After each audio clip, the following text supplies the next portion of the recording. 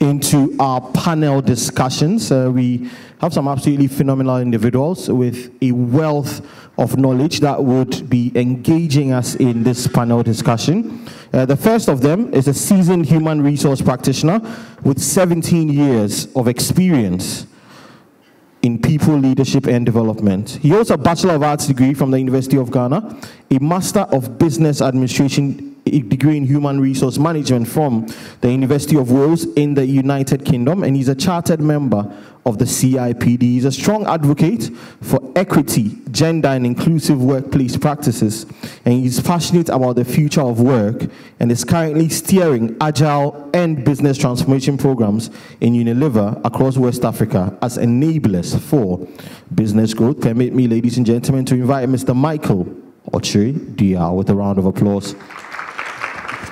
Thank you very much. He's joining us on the dais. Thank you. Our next panel member is the Chief HR Officer for arguably the biggest media conglomerate in Ghana, the Multimedia Group. He's a seasoned human resource professional with 26 plus years of vast experience in HR and other leadership roles.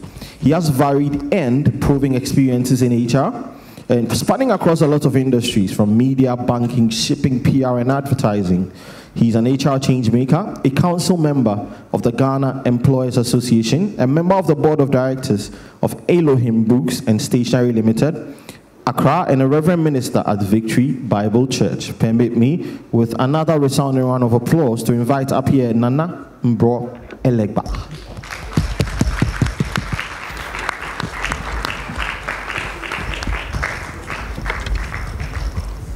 So the final member of our panel is an award-winning C-suite human resource executive. She's a product of the University of Cape Coast, where she obtained a Bachelor of Arts honors degree and a diploma in education concurrently. That's amazing.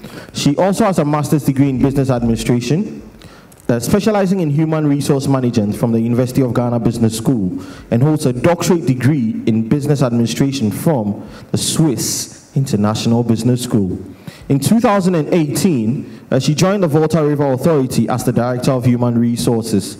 She was responsible for the provision of end-to-end HR services and support for all the companies in the group. She's currently an advisor to the Office of the Chief Executive. With a round of applause, shall we invite Dr. Mrs. Irene Stella Ajeni-Boateng.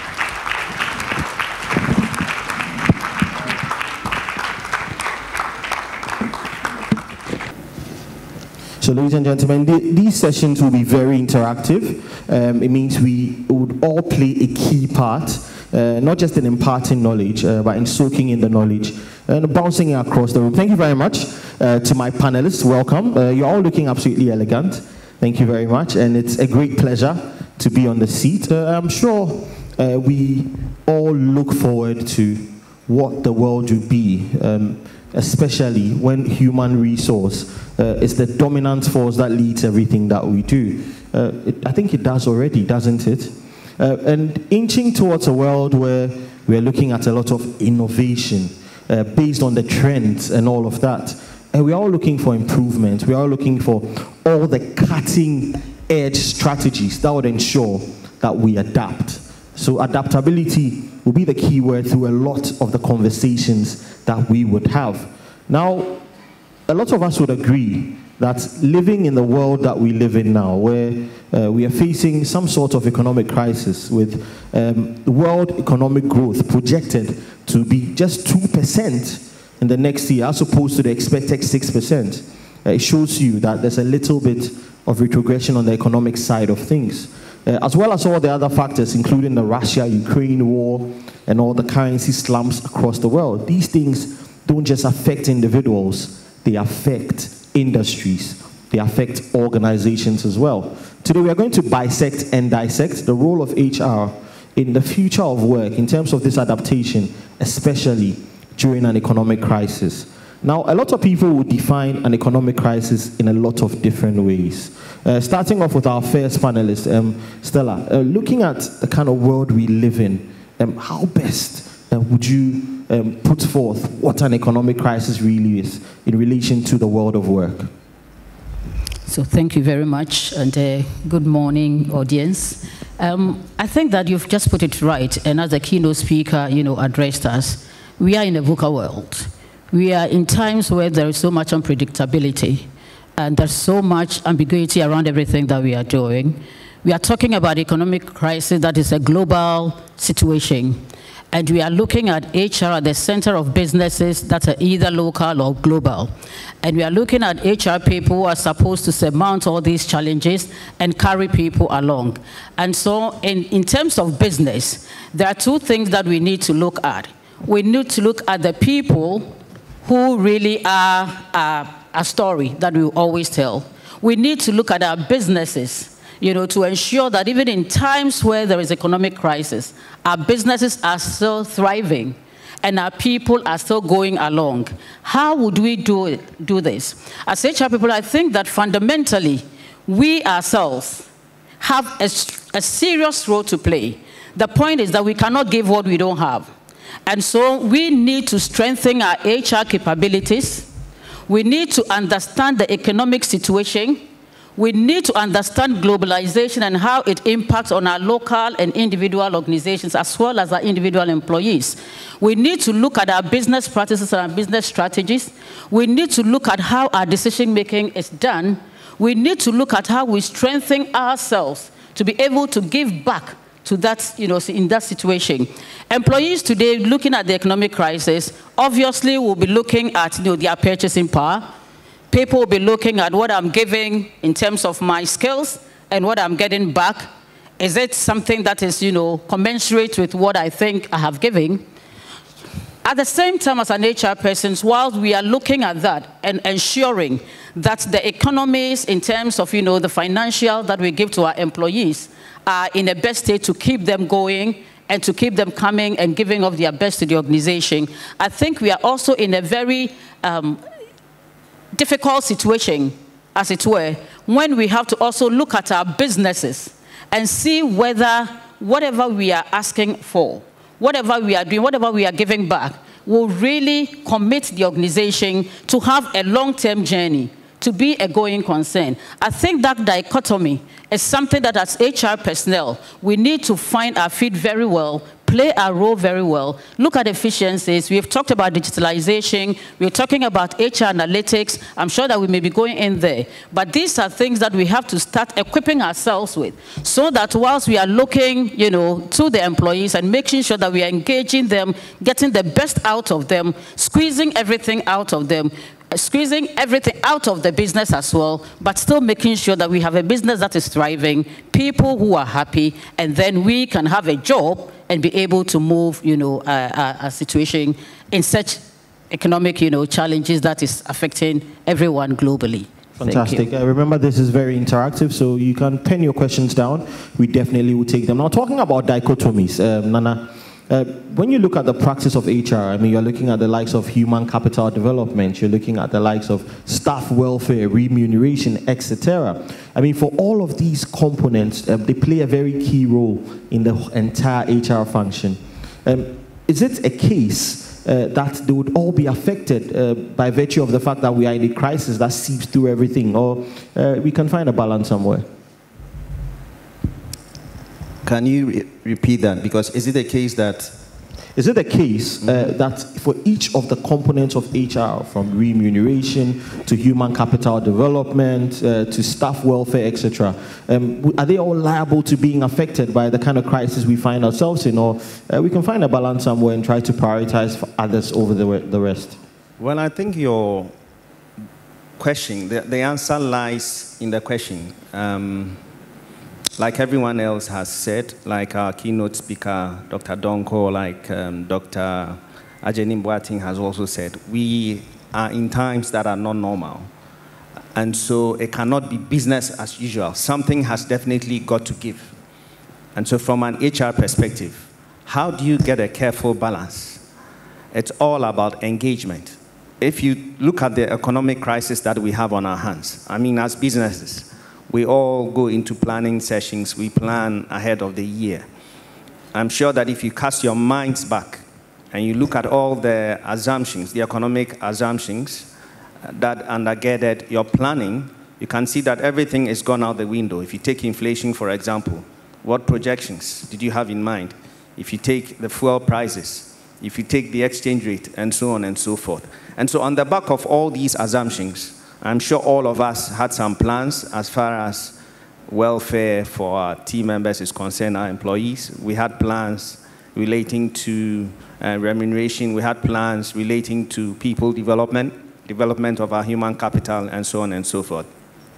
Of course, all premised on the back of some anticipated profits. And I'm sure that if I were to go around the room, most of us have had our revenues and our profits not coming through as expected. And so if your revenues and your profits are not coming through as expected, like Dr. Ajenim Boateng said, you cannot give what you do not have. So what do? Engagement, engagement, engagement. You need to engage your people constantly, either in one-on-one sessions, staff debates or town halls, whatever means. Try and engage them, bring them along, let them understand the difficulties, okay, the economic difficulties that are staring all of us in the face. And these are realities, harsh realities of our times. Let them understand that when the times are good, when the times, the situation improves and becomes better, then all of us will have a stake. So in times like this, what you need to stress on is to make sure that you are using your resources in the best possible manner. Efficiency, if a car does not have to move, because a car does not run on water, it runs on fuel, there's maintenance, a driver, and so on and so forth. If you do not have to leave the office, if someone, and every little cost should count, okay? If you see that a colleague is in the habit of leaving the air conditioning on when he or she is not in the office, you need to call people out like that. So there should be accountability, increased accountability. All of us need to be accountable to make sure that we rein our costs in across the board. The mantra should be that no loss should hit us, which can be avoided through constant care. Constant care should be the watchword. Constant care. You make sure that there's a renewed sense of responsibility. You bring your employees along. All of them become ambassadors of improved efficiency so that we can safeguard the golden goose that lays the eggs. If not, by the end of the crisis, if we want to continue business as usual, to say that, yes, our employees deserve an increase. On the back of their performance over the last year, yes, they may deserve an increase. But we cannot give what we do not have. So let's be mindful of that fact. And let's make sure that we engage them, let them understand, take them through the journey, what the assumptions were at the beginning of the year, where we are now, and why it is just not possible. Okay? And let them understand that once they continue on the trajectory as far as performance is concerned, and the times improve, then we can all sit down and begin to enjoy from the fruits of our labor. Thank you very much. Thank you very much, Mr. Nana Elegba. Thank you. Mr. Ochu, Dia. So it's Ochu Dia. Dia, Mr. Dia. Okay, Mr. Dia. Nana Elegba hammered very much on engagement, and we all agree that in the workplace there's always a stratification. There's different people at different levels with different expectations, etc. What strategies do you feel would work most in order to ensure that this engagement is not just passive, but actually has an effect on our workforce? Thank you, and good morning. I think it's a beautiful event, and I also find it as a festival of ideas. So whilst our audience will be listening to the panelists, I believe we can also get some ideas from the audience as well. So talking about strategy and building on Nana's point on engagement,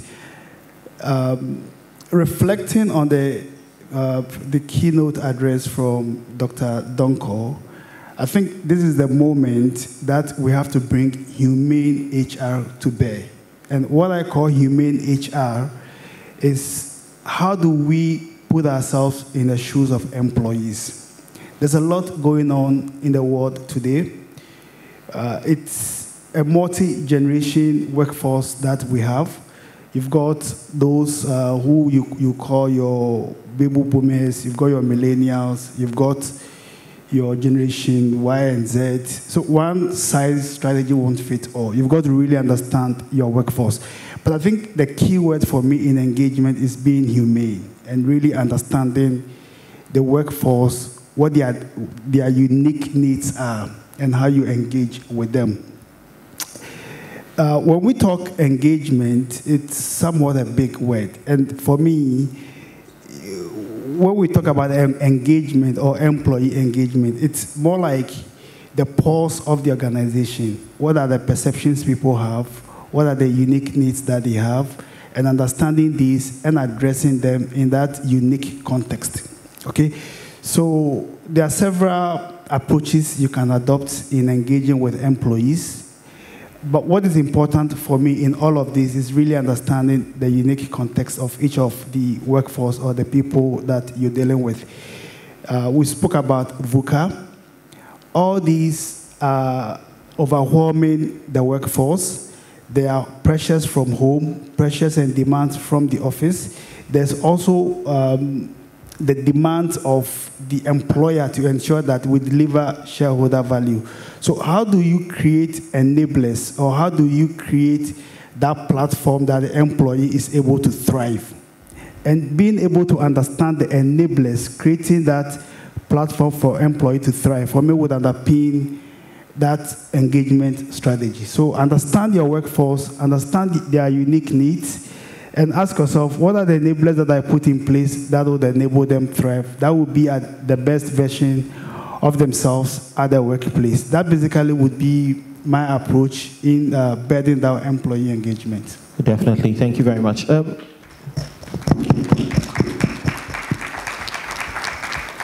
Like I said, it's a very interactive session. I believe there are a lot of gems in the audience as well. So my wonderful people who have microphones around you can definitely contribute to this all-important conversation. Now, Doc, coming back to you. He spoke about the humane side of HR. I mean, considering how volatile and unpredictable we find ourselves, the time we find ourselves in, it's very essential to be very measured in our approach. But then again, sometimes we might not find the right balance when it comes to being measured. We might be overly humane, or we'll probably be underwhelmingly humane. I mean, where do we get this balance from? I mean, how do we get balance that actually works? Is it through the analytics? Is it through engagement once again? Is it through a very intensive interactions? How do we make it work? I think you are very right. You see, when it comes to the balancing act, there is never the best way, to have it. You always need to study the system. You need to understand your situation. You need to understand the parameters around which you are working, and then be able to provide the right solution that is tailor-made for the situation at hand. So definitely in times like this, in the VUCA times, we obviously need to be very humane as HR people. And there was one time that a former CEO that I worked with, we were having a discussion. He had moved on, to another country, and then we were talking about, HR issues. And there's a profound statement that he made that has still resonated with me. He was trying to describe the HR person in that country that, he was now working with. And he said, well, she's doing well, but she's actually an HR without an H. And I asked, what does that mean? And he said, yes, he's an HR person, but he's not human. And this is what a CEO thought of an HR person. So as HR people, the H there is not for nothing that we have human, signifying a kind of profession. We have always been talking about working from home. And I think that it's become a bad thing.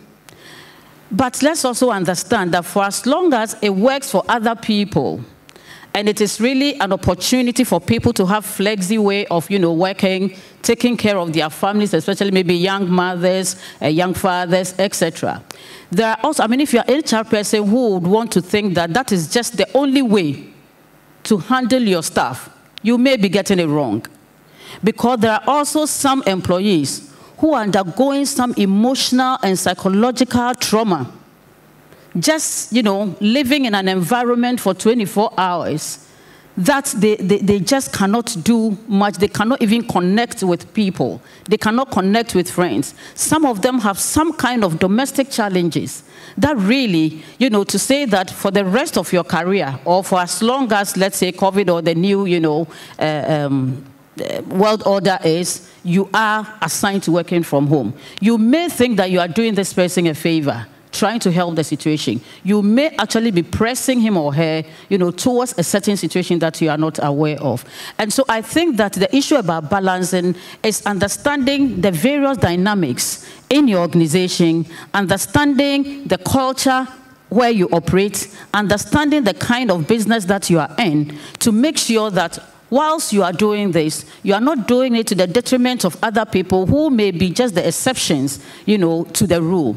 Again, we also need to understand that creating that kind of balance is also not being overly emotional about issues, such that where right decisions have to be taken, you allow your emotional judgment, to take a better part of that, end result. You need to understand the issues at stake. And I think all of us have talked about engagement. We've also talked about issues around cost cutting. So sometimes the decision must be difficult, but it must be hard. Sometimes the conversation may not be so comfortable, but it must be hard. So that if we need to play it well and apportion, a cost in a way that brings efficiency to the business, we will have to do that. That is not being inhuman, but that is trying to be very practical and making sure that you are creating a balance between your human part, dealing with the people, making sure that you understand them, making sure that their issues are addressed as quickly, and the issue of communication being at the forefront, opening up to the people, letting them understand what the business is going through, and at the same time, taking the right decisions, making sure that if somebody is working from home, you have ways of monitoring. You have ways of ensuring that results are coming in, and it is not a holiday. It is not an extension of vacation. Making sure that people are up to the task, making sure that you've provided the right tools and demanding the right results. So making those demands, it's not inhuman, but making sure that the business is also thriving. Because at the end of the day, in all fairness, without the people, there is no business. At the same time, without business, you and I have no jobs. And if we have no jobs, how do we take care of our families? How do we take care of ourselves? And so playing it as just being totally, in quote, human, without recourse to right decisions, without recourse to, right business and professional discussions, we may be getting the balancing wrong. Thank you very much, Mrs. Selajin.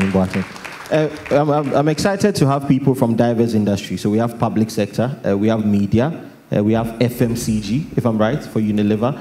So it means we are going to get a lot of very practical insights. Now, Doctor made, Mr. Dia, Doctor made a very important point, and it bordered around performance management and culture. I mean, in times like these, a lot of organizations are either going to amend their performance management processes, or perhaps stick to it to the detriment of their staff in terms of engagement. As well as that, when it comes to culture, they are either going to have to amend their culture or no. So when it comes to these amendments, how do organizations deal with the amendments? Do they just go on with business as usual, or they have to amend cultures and performance management processes that have been along for a very, very long time? All right, thanks. Let me start with culture. And culture basically is how we do things. Today, when you look at the employee or the talent out there, what do they want from a culture point of view? And listening to Dr. Donko and the content in his keynote address, you'd realize the balance of power, or let me say the pendulum of power is balanced, okay? And the employees are demanding a lot more from employers today. And it cannot be business as usual. So when we talk about culture, for me, the first one would be values. And when you look at the young generation, values mean a lot to them. So an organization that is not seizing the opportunity to dial up their values in terms of respect, in terms of dignity, transparency in your business operations, you will not be attractive to the young generation. This is a generation that wants to challenge the status quo. This is a generation that will not just accept anything the boss says. They are ready to put their jobs on the line, put their livelihood on the line, and get their voices heard, get their voices at the table. So it's very important that we realize that how we do things, how we work, has got to be balanced. So you've got your organization's reputation to protect, but at the same time, we've also got to create the right culture, the right ambience that would attract the sort of talent that you want in your organization. Well-being, purpose, flexibility, these are things that mean a lot to the young generation. And these are also people you need in the organization. And I think Dr. Donko made a point around the multi-generation we have. For those of us, and let me put myself in the older generation, we tend to think we understand them. But I also feel there's some sort of generational arrogance in there. So whilst we feel we understand them and we feel this is how it has to go, we've got the experience, we want to direct, they also feel they are the best because they've brought the internet, they have brought all the technology that is driving the world of work today. Okay, so when you are creating a culture in the organization, you've got to think about all these. How does flexibility come into play? We're talking about work from home, hybrid working. It means a lot to them. They feel I'm more productive when I work from home, whilst your head of HR or your MD feels being in the office where I have 8 to 5 visibility on what you do is what makes you productive, or I get more value from you. But that is not how the young generation sees it. And that is the future of work. So how do you ensure you've got the right balance in your culture? Okay, and for me, it's all about the enablers. The enablers that would give them that flexibility they're asking for, that would give them the well-being they want to protect, that will give them, in terms of the things that they want at the workplace, but at the same time, being able to deliver value to the organization. So for me, that is on culture. Now, when we talk of performance management, that also has to change. And again, the key word for me in here would be accountability. What is the level of accountability? There is also a generation that wants responsibility. They want to be given the empowerment. They want to be given the mandate to run things. But we've got to help them understand that responsibility comes with accountability. And that would underpin performance management. So while I'm giving you the responsibility, I'm empowering you, you run the show. In the end, you've got to be accountable to results. And once we're able to define this, once we're able to support them to understand these enablers, we would be good. But obviously, it's not going to be business as usual because it's a very VUCA environment at the moment and very dynamic, day in, day out. You've really got to assess the situation and understand what works best for your employees and at the same time what works best for the employer. Because as Doc mentioned, at the end of the day, shareholder value must be delivered. That is critical. Other than that, there's no business and there's no employee as well. Thank you very much. Thank you very much, Mr. Dua. A round of applause. Talking about dynamism, Nana, you work in a very dynamic sector, the media sector. It's not just very dynamic, but then the human resource issues in the human sector are a case study on their own, especially when it comes to times like these where people just fly around when they can. It's a very competitive industry, etc. I mean, in times like these, I mean, how do you deal with that dynamism and that attrition? That's a tough one. Like you rightly stated, the kind of talents that we are dealing with in the media space is like no other space. I have worked across industries, so I can appreciate that. In the industry that I work, people have a sense of entitlement that you would not find anywhere. People think that they are entitled to a house, they're entitled to a car. When their rent runs out, they come telling you that I need to pay my rent, give me money. I mean, all kinds of demands. And what makes it increasingly difficult is that in our space, mostly within the media industry, you either have companies that focus only on English-speaking brands. You have companies that focus on the Akan-speaking brands. In my company, we have a combination of both. So there's what I call a clash of cultures. You have those who have the, the Akan-speaking background, and then you have the English brands who have the corporate kind of mentality. And so dealing with situations like that is a real challenge. Now, how do we ensure that we have a fine balancing act? How do we ensure that we retain them? It is by recognizing that everyone has different needs. You don't treat all of them the same. You don't use the same paintbrush for all of them. And so, like I said, it's about engaging them, getting to know what motivates them individually, okay? Obviously, we are not a Father Christmas, so we cannot meet everyone at their point of need. But the most important thing is that you engage them, you know what motivates them, you know what drives them, you know what makes them get out of bed every day. So for some people, they have to be on air at 5 a.m. every single day. I mean, how many of us will be able to do that consistently for years? So something has got to drive the person. And so for such a person, what does a person need? Is it more money in the pocket? Is it a house? Is it a car?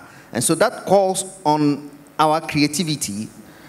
It calls for coming up with retention strategies, okay? That will be able to, because if you are not able to retain your best talents, people make an appointment with these talents. So you got to be able to retain them. So we have a mix. It's not a one size or one hat fits all kind of strategy.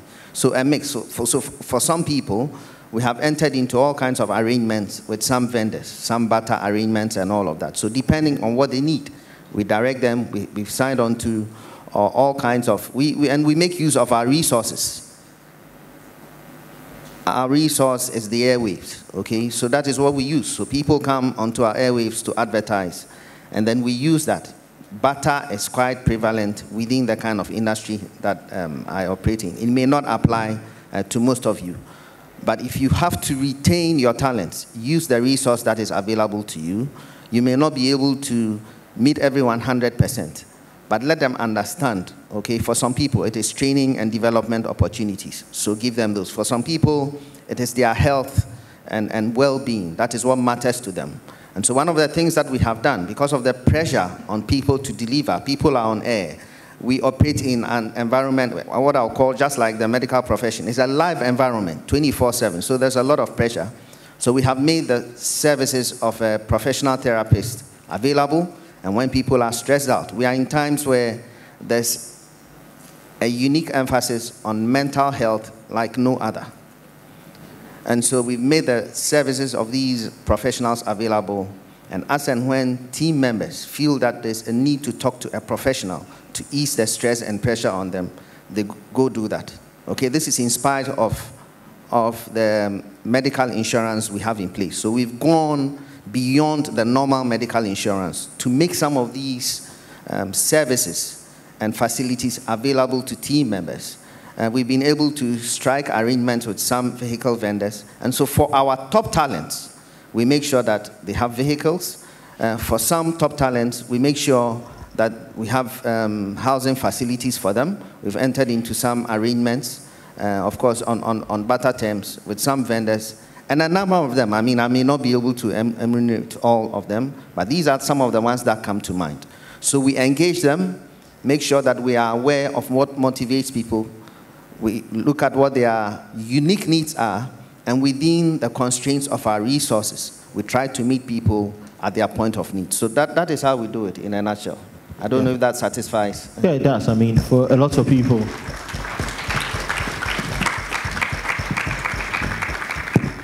For a lot of people, they've been wondering how you've been doing it. I mean, because we all know what's happening in the media space. You tune in and you hear somebody on Peace FM today and tomorrow they're on Adom FM, and vice versa. So at this juncture, I'll involve all of you. I'll take questions or contributions. There are people walking around with microphones on both sides of the room. If you do want to ask us a question or you want to contribute based on the very interesting topics that we have put on the board, please just raise your hand. They would walk up to you. So please, yeah, thank you. So just introduce yourself, your organization, and take it from there. Thank you very much. Thank you very much, moderator. My name is Stephen Bafu. I work for the Kofi Annan ICT Center, not the Peacekeeping Training Center, the ICT Center of Excellence. Thank you very much. Thank you very much. A round of applause for him, ladies and gentlemen. Listening to the keynote speaker and the panelists, I find that the HR person must be very adaptable in terms of the changes. And when you look at the changes against VUCA, it means the HR person must be very adaptable. My concern, however, is the conversation has centered mostly around people who are already in the organization. But before they come to you, they would have gone to a university. They would have gone to a training institution somewhere. They would have been prepared from somewhere before they come to you to work for your organization. Given what we are learning this morning, how must the conversation be in terms of engaging with our training institutions and making sure that they use their training to prepare the talents that you require? What engagement must the HR profession have with our training institutions so that one of the panelist members said that resources have become quite scarce, and so we are cutting budgets. And that's what I like to do a lot of the time as finance director, look at it and say, you can't have this. But you need to train people. And so if the training that they are getting from the universities and the other training institutions is that low, it means you can't cut on your talent retooling and retraining budget. What must the conversation be with respect to training? Thank you very much. Thank you very much. So who's taking that? Okay. Yeah. All right. Thank you. I wanted to address you by your name, but Stephen, thanks for your question, Stephen. And I want to share with you what we do in Unilever. So we have warehoused that under what we call youth employability. And so it's basically to address the concern you highlighted. But the return on the investment for us as an employer is also we build a pipeline of talent, and as and when we have vacancies, we know where to go and get the talent. So we're working with academia. We have partnership with the University of Ghana. We have partnership with Ashesi. We have partnership with KNUST, UCC, and a couple of other universities. And talking about youth employability, it's how do you create an out-of-classroom learning experience or platform for students who are learning, for them also to experience the corporate world, experience what goes on at the workplace. Then that prepares them for the future of work, or it gets them ready even before they graduate. It also helps them to triangulate what they studied in school and how that translates in practice. So internship is one of our youth employability programs, and I think Dr. Donko alluded to that we give internship opportunities to the students. It's not a favor. It is an opportunity to develop the future workforce of this country, and as I mentioned, it's also to build a talent pipeline for us. We also run a program we call Idea Trophy. So we come up with a business challenge, and I think there are a couple of corporate programs similar to that, but Unilever we have labeled ours Idea Trophy, where we come up with a business challenge. And these are real business challenges. So if we have a problem with any of our brands, either Omo, Key Soap, or Geisha, we throw it out to students. And you'll be amazed at the number of creative and innovative ideas these students come up with, even though they don't have the corporate experience. So that also gives them the opportunity to practice in terms of their business acumen, the commercial acumen, and getting them ready. And then we also have a mentoring program where we organize for our senior managers, go out their campuses, we get students, and we do mentoring. In that mentoring session, there's also what we call the reverse mentoring. So it's not just top-down, but the reverse mentoring then becomes bottom-up as well, where you learn from the younger generation in terms of how savvy they are with technology, data analytics. We were just told we should all sign up to the Instagrams and the Snapchats and all that. And you learn from them. Very interesting idea. So reverse mentoring is, very value-adding that we also get from the youth employability programs we run. We've got a number of students on campus. We call them brand ambassadors that advocate some of our Unilever programs on campus. And then the overarching one of all these is our graduate trainee program, which also then gives students opportunities to join our organization. So I thought just to share with you how we're connecting with academia and students, creating that learning and development platform for them whilst they are in school, even before they graduate. Thank you very much. You want to add something? Yeah, I would like to add to what my colleague panelist has said. I'm thinking that beyond individual organizations and the efforts that we make to give internship opportunities to students and beyond what all of us are doing within our own spaces, there should be a concerted national effort. It looks to me that the HR professional umbrella bodies are a bit fragmented.